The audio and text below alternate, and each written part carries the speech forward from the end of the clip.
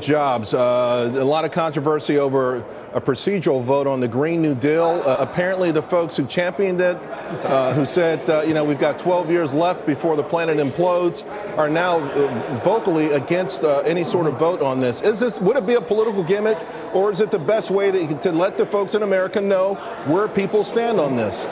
I think it's important to let the American people know where the Democrats, and specifically the Democrats running for president, stand on this. But it does seem they want to duck it, they want to dodge it, they want to distance themselves from this so-called Green New Deal, which, as you know, Charles, is unworkable and unaffordable. $93 trillion of the cost would empty everyone's savings account in America. They're talking $65,000 a year would be the cost to the average family in America.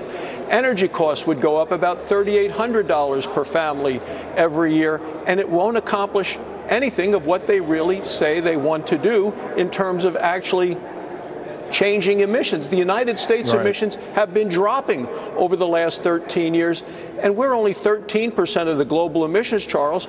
China and India, they are 33%, and their emissions continue to go up. Yeah, it's remarkable that they don't want to go ahead with this vote, but probably it will. Senator Barrasso from Wyoming, thank you very much. Appreciate it. Thanks, Charles.